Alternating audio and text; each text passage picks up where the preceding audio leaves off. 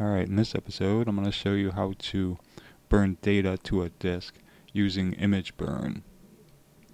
First thing you want to do is gather all your data together that you want on your CD or DVD. And I usually put it in one folder. That way I have everything all together.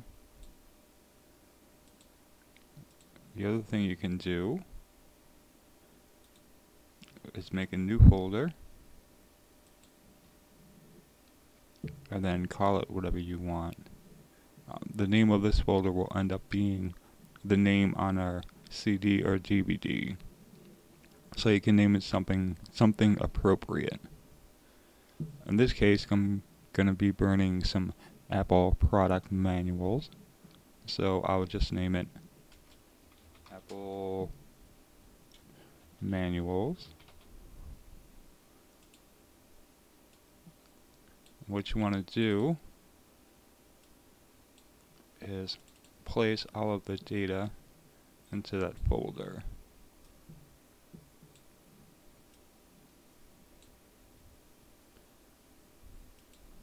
Which I'm doing now.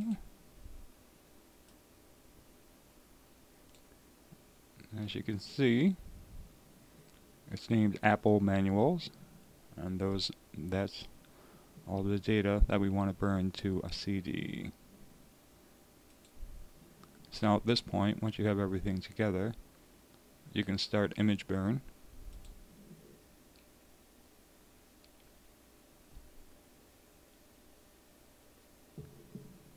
And from here, we want to write folders and files to disk. So you can go ahead and click on this one. And this screen is where we'll choose our folder to burn.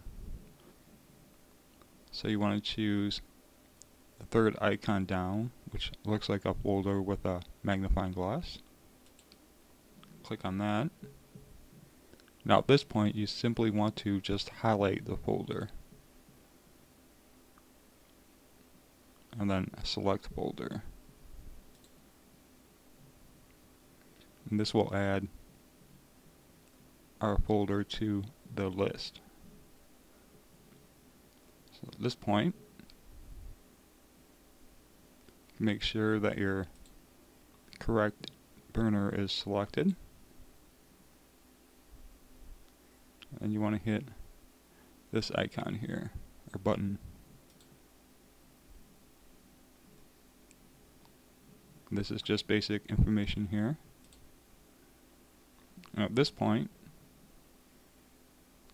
the ISO 9660, this is what our name of the CD will be right here. And it's just asking us if we want to use that label, or we can name it something else if we want. But we'll say yes. It's basic information about the size of the folder. And just click OK. This shouldn't take too long. All the data on in my folder is rather small. I'm just doing this as a test.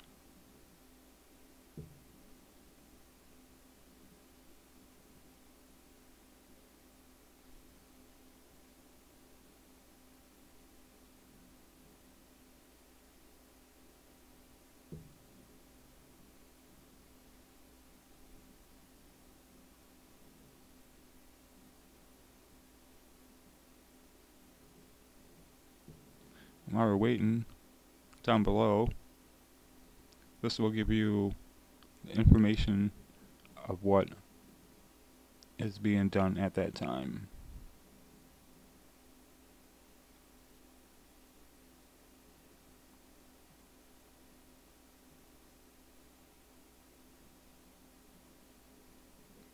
It'll also show you the progress.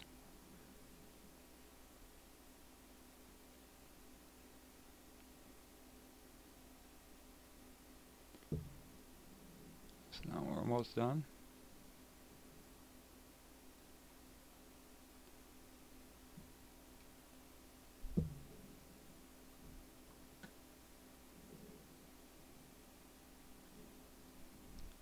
this works for CDs and also works for DVDs.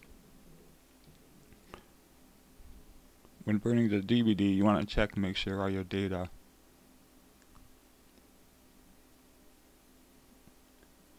is at least over 700 megs. That way you're not wasting a DVD.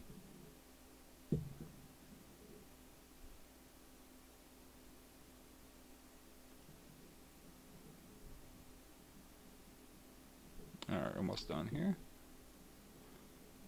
Once it's done, a dialog will pop up and say that the burn is complete.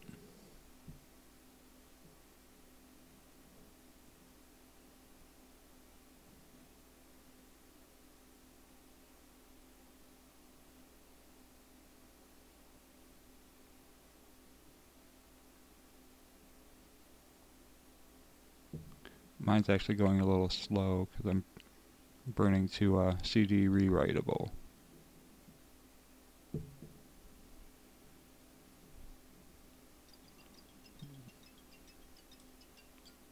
Once it's done, you just click the OK.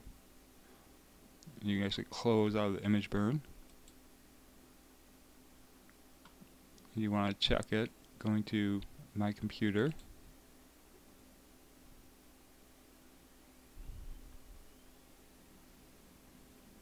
And then, there we go, Apple Manuals. You can open that up. See, that's where all your data is now residing. And back in your folder, all your data is still there in the folder as well. So you can delete that or do whatever you want with it. And that's it for this one.